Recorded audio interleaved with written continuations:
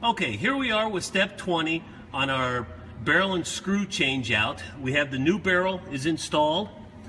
It is now tight up against the injection casting.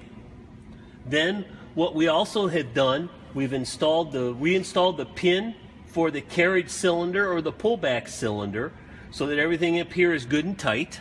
Then we've also gone through and we've reinstalled the barrel nut so that now we'll just start running that in, torque it down, and then we'll just continue on with the assembly. Most of this right now, the reassembly is just the same as the disassembly, only in reverse. All right, here we are with step 21 of our barrel and screw change on our MA 1600 ton machine. So as you can see here, we have all the heater bands put back on the machine. The water jacket, the water lines for the water jacket are installed.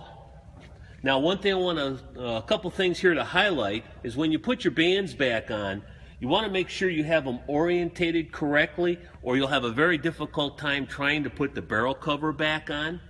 The next thing you want to watch out for is to make sure that you have the items that go in the barrel. These are the spacers for the barrel cover, and then you have your thermocouple wells on the other side of the machine.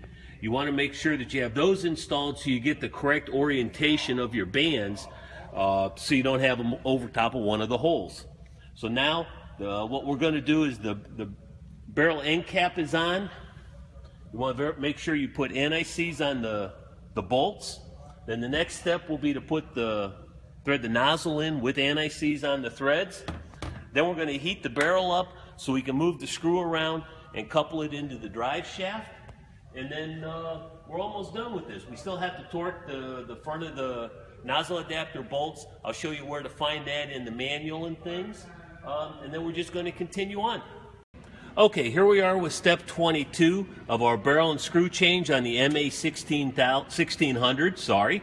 The barrel is hot, so now what we're going to do is we're going to couple the end of the screw into our drive shaft. As you can see, I already have the end of the screw with anti-seize on it.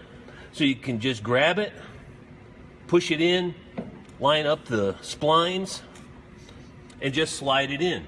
The next step is to install our split collars for the barrel. Just like that. We'll have to tighten down 2 screws, and then this end of it will be done. We can go ahead and start putting on the covers. Okay, here we are with step 23 of our barrel and screw change on the MA 1600, and it does have a 600 injection unit. We've torqued down the split collars inside the cover here. We've got all of our covers on, the top cover, the back cover. We put our slides back on for a pinch point carrier here on top. You can see here the bolts are back in, so this is all back in. Now we're ready to come up here and torque the nozzle end cap bolts. This one happens to be a 14 millimeter Allen wrench. Section 4 of your book does tell you what the torque specs and things are, but we highly recommend that you go to the internet, do a Google search on metric torque specifications for a grade 12 lubricated bolt, because this is done in metric Newton meters. Just do a search for foot-pounds and you'll come up with the correct foot-pounds. We're going to continue on now. We'll have things torqued. Next thing will be after we torque it, we'll get the barrel cover on and go from there. All right, here we are with step 24 and final for changing our barrel and screw on an MA 16000. We have special thanks for my cameraman Randy Wendling for doing all this.